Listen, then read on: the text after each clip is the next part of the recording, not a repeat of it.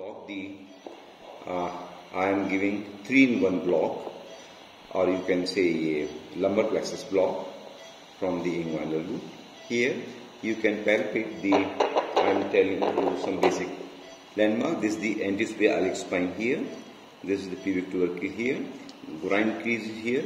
Now in thick patient you have to just localize the femoral artery. Localize the femoral artery.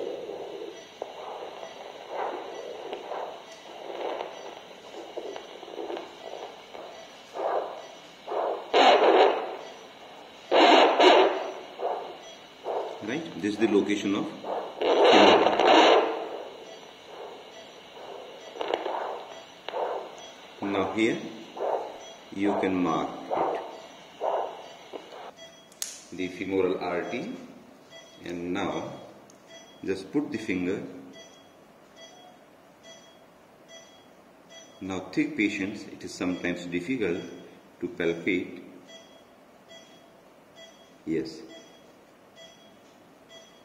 So by the side of the femoral artery, keeping the angle about 30 degree, I am using 21 gauge 1.5 inch long needle, and I have taken 7 ml of bupivacaine, and the rest amount 12-13 ml I have taken distilled water. So the tip of my finger is over the femoral artery. Now here insert the needle. एक सुई लगेगी बहन जी, बस बस दवा डालो.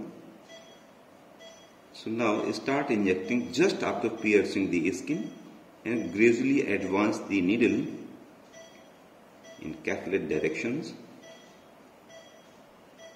Take precaution because there is vessels, the femoral vessels are there.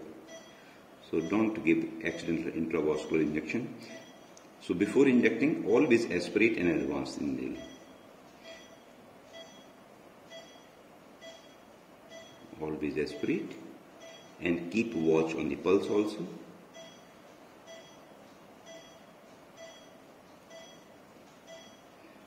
Aspirate and inject and advance the needle.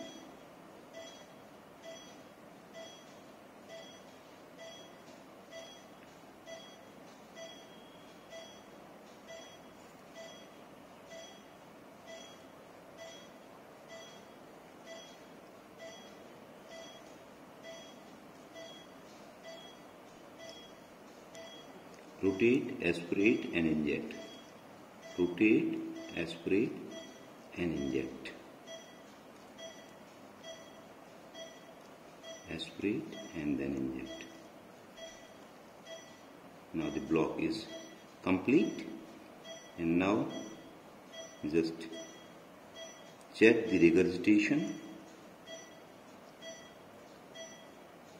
Slow is coming.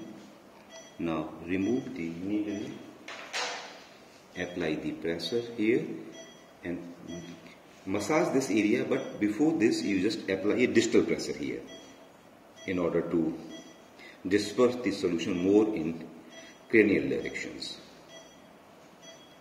Now this is the method for giving 3-in-1 block. Most of the time this 3-in-1 block is 2-in-1. And the obturator. 3-in-1, 3 stands for the femoral nerve, the obturator nerve, and the latissimus nerve of thigh, LCNT nerve.